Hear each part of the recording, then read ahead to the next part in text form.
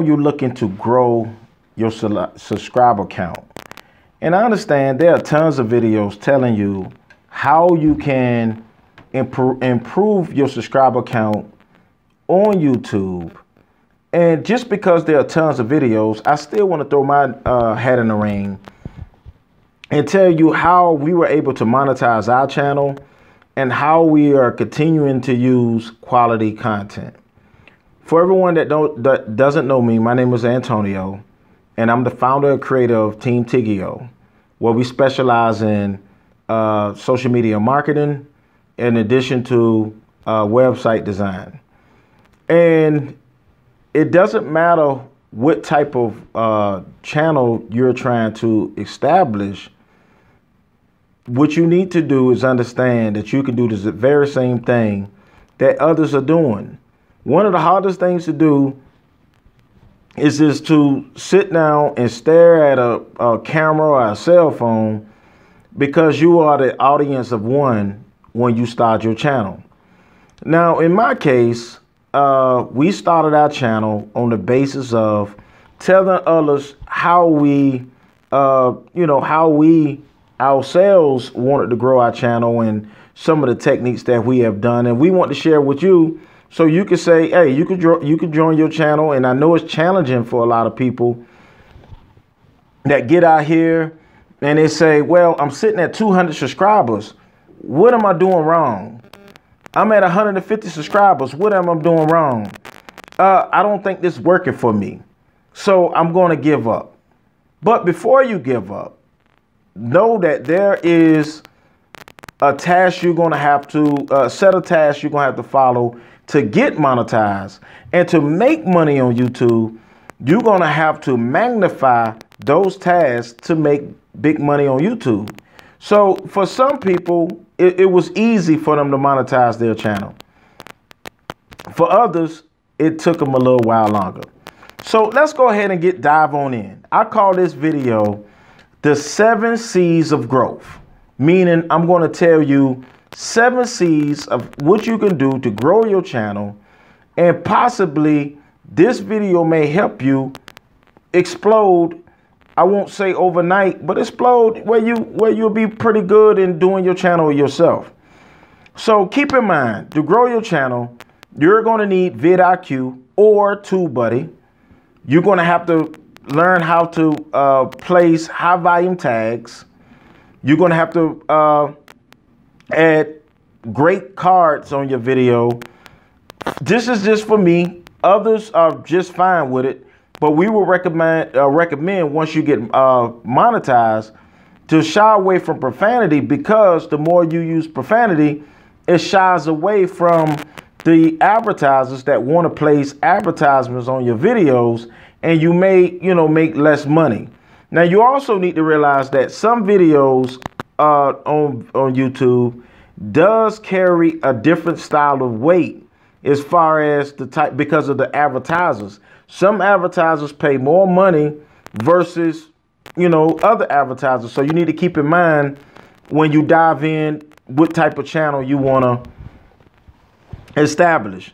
And remember, you can start your channel from scratch and grow. So let's start with the first C. The first C is something that I touched on already, and that's called courage. You're going to have to get over your insecurities and stage fright, where you may feel, where I don't talk good on camera.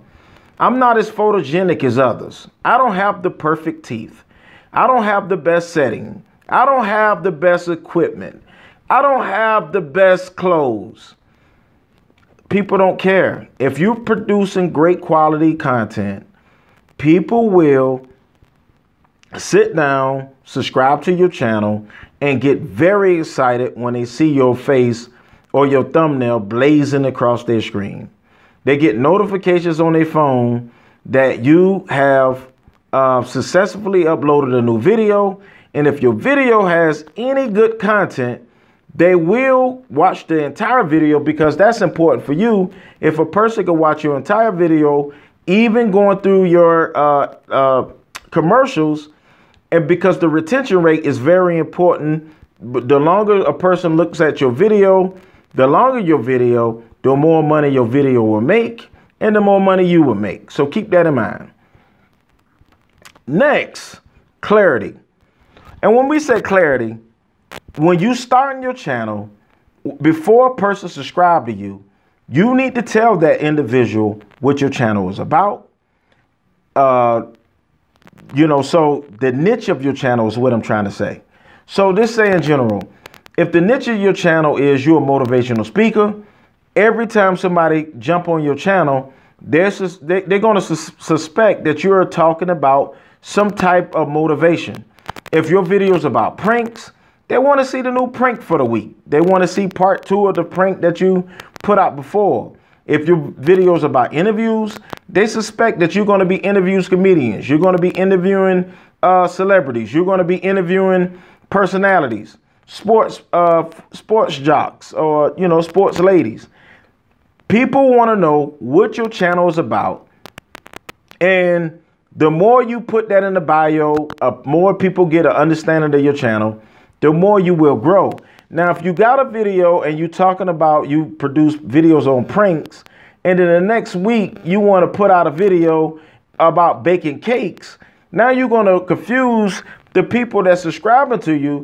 And, you may see your subscriber rate drop more and more because the time is all you have. People don't want to keep, jumping around. If their mindset is on pranks, produce pranks. Don't produce that you're going on a golfing course. The day this video is about surfing, because now, like I said, you're confusing the people, and that's not going to be helpful for your channel. Next, let's talk about channel. Let's stick on channel. Now that we done talk about clarity and niche, let's talk about channel. Now, your channel needs to stay consistent. You need to tell your subscribers the days that you're going to upload videos. So if you're uploading videos Monday, Wednesdays, and Sundays of every week, you need to stay consistent because your main subscribers will, hold on to the very days that you are subscribing. That you're uploading videos. You cannot upload 3 videos this week, take a week off, and then upload 3 videos the next week. Understand, people, that this is going to be time consuming. If you're working with a party of 1 or a party of 2, understand that one of y'all going to be probably recording, the other person going to be editing, and you're going to have to keep the train afloat. And understand that you are probably going to work for free many a days when you start your channel. You're going to be starting for free many a days because your channel is not monetized, and there are ways that you can make money off your channel even if it's not monetized. And certain lawyers, certain real estate developers, and realtors are able to do that. But for most, it's a one-track mind. I got to come up with 1,000 subscribers, 4,000 watch time hours, or I'm not going to make money. Some people are able to make money with their channel even without holding on to the Google AdSense. So keep that in mind. Make sure you organize playlists. YouTube provides you with an endless amounts of playlists. So you may have some subscribers because your niches, you may have 2 or 3 niches on your channel. So this say your niche is about, you're a car hobbyist, and you always want to talk about the new car. So have a playlist talking about all of the Lincolns that you have. Then have another playlist talking about all of the Cadillacs on your channel. Then if you want to talk about all of the Porsche and all of the Passats and all of this, have different playlists to make it easy for your subscriber base to find your content. It's really easy, folks. It's really easy, but you just got to push through and understand that your channel needs to be organized. It's like your playlist is like indexing how you are producing your content to make it easy. And before you know it, your one video may have 10 views, and then you explode with 30,000 views because you produce different content. And the good thing about it is, if a person sticks on your content about Porsche and you got 10 videos about Porsche, the likeliness of them sticking on that channel, on that playlist and watching all of those videos, it might remain high. So you might obtain 9 other watches on the additional views just by, producing great content initially. And let's talk about content. Let's dive in this. This is the next C we want to talk about. The way I look at content is there are tons of people already produce things that you're planning on doing if you're already starting your channel. As a matter of fact, if you produce a video and your video goes and you get 1 million views on that video, chances are you're going to have 75 people already attempting to do the same thing that you are, because as people, we are trendy people. So produce great content. And the good thing about that is you want to plan out your content in advance. You want to do your research, produce titles. You want to produce the content that you will be talking about on your video. If you're not going to freelance it or go off the cuff of your head, you want to freelance it. You want to write it down. Have this stuff done in advance, because remember, people, time is all you have.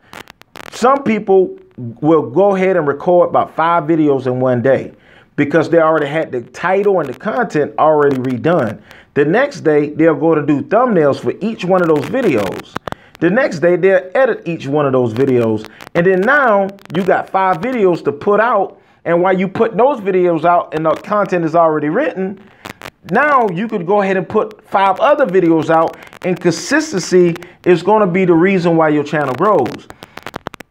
But if you putting out one video, and some people are able to grow off one video, but the likeliness is slim for most, because people want to see you more. Why should I subscribe to you? You have to give them a reason to subscribe to you. If not, people are not going to subscribe. They might look at 1 or 2 videos. Of course, if you monetize, that does help your channel grow. But please be understanding that that's very important, that you produce content consistently, and additionally have a calendar with the title of your content and the day you're gonna possibly record it. And just keep yourself simple. Your time is all you have. If you do not take a hold of your time, you will fail in your YouTube journey. Next, let's talk about community. Community is a big thing. Some people think that you need 100,000 people to make money on YouTube. That's untrue. Folks, the algorithm on YouTube is basic in itself. You need 4,000 watch time hours and 1,000 subscribers. You know why they said 1,000 subscribers? It's because if you got a community of 1,000 people looking at your videos, if you're producing great content, if every 1,000 person watched that video, you got 1,000 people looked at that video, you possibly have 1,000 likes, and you can still make money off 1,000 videos. 1,000 views on that one video. It's simple. You can make money on your community, in your YouTube community, with 1,000 subscribers. Of course, we all want to grow and be as big as PewDiePie or T-Series or Mr. Beast or, any of these people that have relevance. Of course you want to be big. It's the ego of us that you want to be bigger. But 1,000 can still put money in your pocket. As a matter of fact, if you look into your creative studio, you will see most of your views are not even going to come to the people that's in your community. But your community matters, because those are the people that's going to be with you when you start your channel, and they're going to be the people that grows with you as your channel continues to grow. So understand that that's very important, that when somebody in your community responds to one of your videos, you respond back. You make sure you respond back to each and every last person outside of trolls, because it's very important to respond back to people to know that you are paying attention to people in your community, and word of mouth sells. If one person tells 30 people to subscribe to your channel, now you went from 1,000 people to 1,030 people. That's very important. So cherish your community, do right what's about your community, and go from there. The next C we want to talk about is cash. If you want to make money off your YouTube channel, you need to do your homework. You need to study the predecessors that's been in front of you. You need to talk about content that's searchable and content that's relevant. Stay away from trendy stuff. Sometimes